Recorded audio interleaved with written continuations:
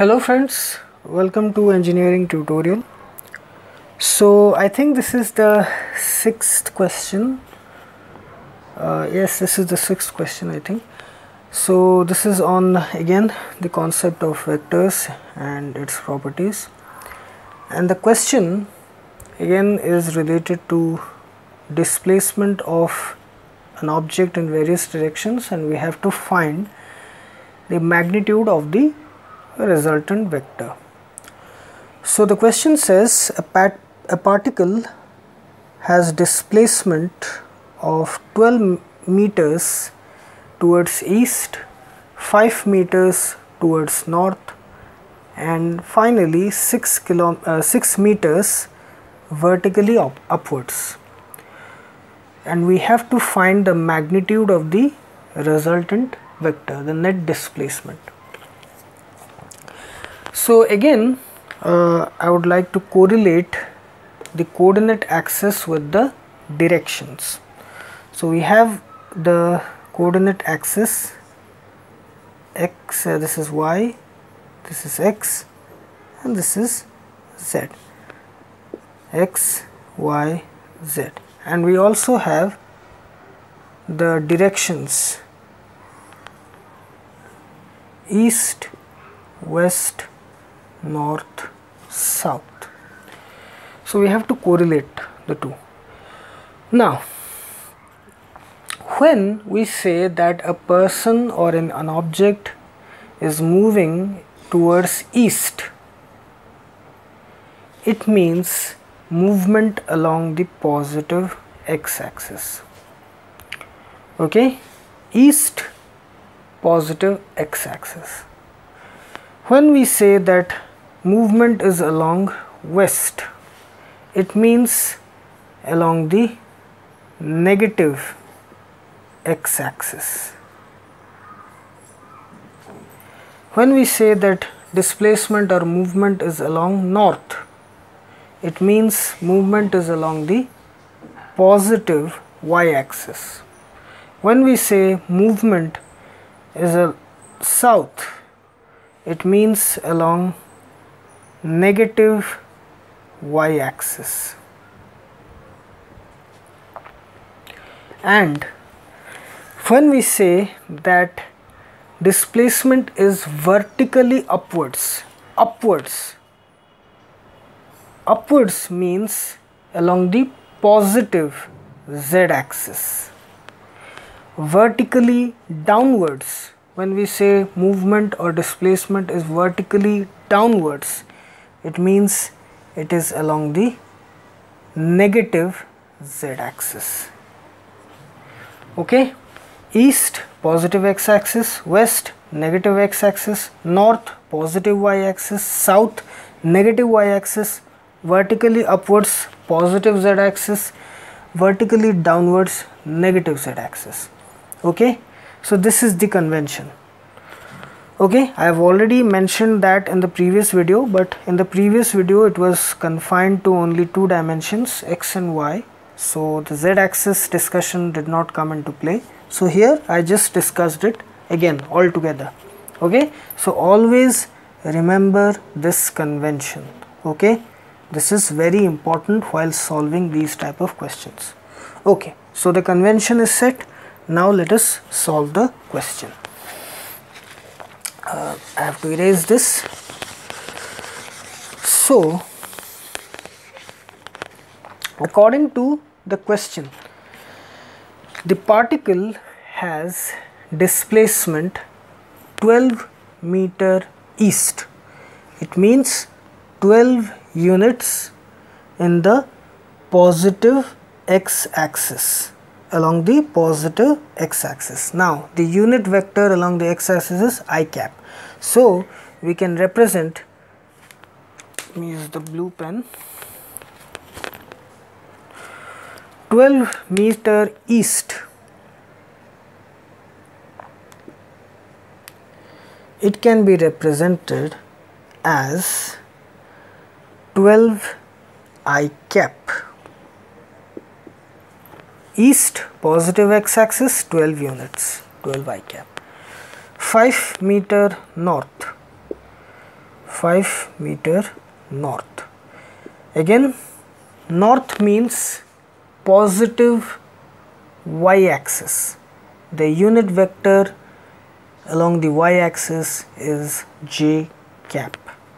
5 units towards positive y-axis. So it is 5 j cap. Okay.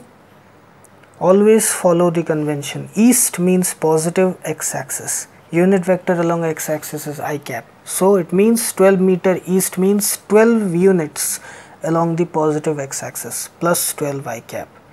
5 meter north. North means along the positive y-axis. 5 meter north means 5 units along the positive y-axis. The unit vector for y-axis is j cap. So it is plus 5 j cap. The vector representation. Then 6 meters vertically upwards. Sorry. Vertically upwards. Again, I mentioned it. Vertically upwards means along the positive z-axis. Here 3 dimension comes into play. 3D. Movement along the 3 coordinate axis. Okay. So vertically upwards means positive z-axis, 6 units along the positive z-axis. The unit vector for z-axis is k cap. So it is 6 plus 6 k cap. So we have represented in terms of vector notations these displacements: 12 meter east, 5 meter north, 6 meters vertically upwards.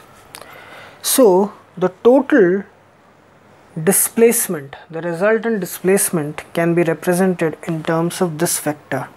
Let's say S vector is 12 I cap, 5 j cap,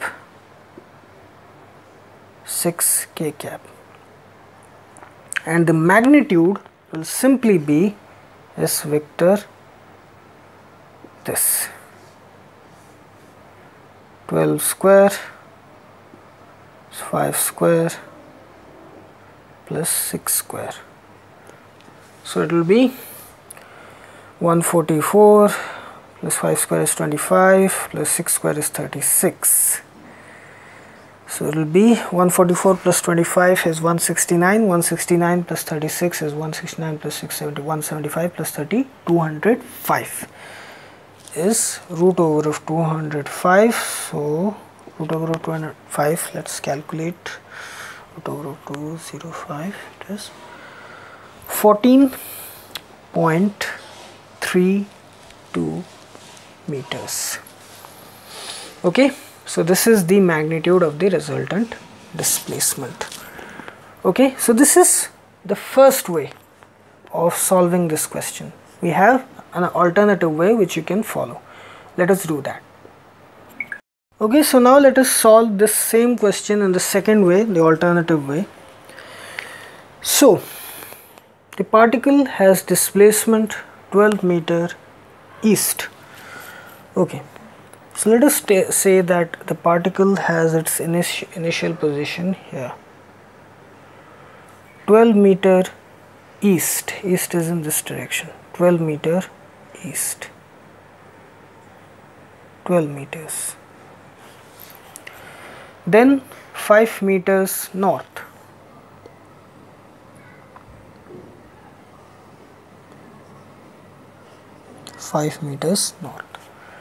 Then 6 meters vertically upwards. So 6 meters vertically upwards, it will be very difficult for you to show a 3-dimensional motion in a 2D board. So 6 kilometers vertically upwards means it will look something like this. Okay, upwards, x, y, upwards, vertically upwards. Okay, like this. If I put the pen like here, like this. Okay, if I put the pen here like this, it will be this vertical upward motion, 6 meters. 6 meters in the vertical direction upwards. So let us just represent it like this. Okay, 6 meters vertically upwards. Okay, so we have to find this resultant vector.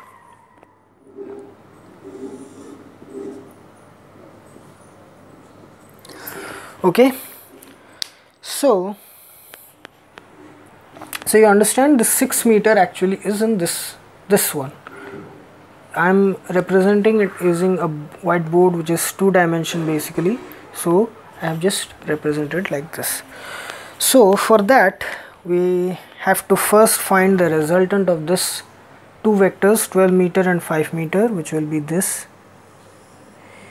If we use Pythagoras theorem, it will be, this resultant will be 12 square plus 5 square root over, which is 144 plus 25 root over, which is 169 root over, which is equal to 13. This is 13 meters. This resultant will be simply 13 square plus 6 square. Okay, again Pythagoras theorem we apply. This is also 90 degree because all of them are in mutually perpendicular directions. The 3 coordinate axes x, y and z are in mutually perpendicular directions. So this is 90 degree. This is also 90 degree. It does not look like 90 degree. My drawing skills are not that great, but this is also 90 degree. So this r vector will again be Pythagoras theorem applied, 13 square plus 6 square whole root over 169 plus 36 over, which is root over of 205, which is again 14.32 meters. So the same thing which we calculated previously in the first way is equal to r vector modulus is equal to 14.32 meters. So in both the ways the answer is the same. So that was the first method. This is the second method. Whichever you find comfortable, you can use it. So the concept stays the same. Okay, the concept stays the same, just the approach is different. Okay, so always remember the convention: east, west, north, south, vertically upwards, downwards along the coordinate axis. Positive x-axis, negative x-axis, positive y-axis, negative y-axis, positive z-axis, negative z-axis. Okay, always remember how to correlate the different directions with respect to the 3 coordinate axes. So here we have discussed the 6th question. So I hope you like this videos, and please subscribe my channel Engineering Tutorial for more such videos related to electrical, electronics, instrumentation and communication engineering. Have a great day. Thank you very much.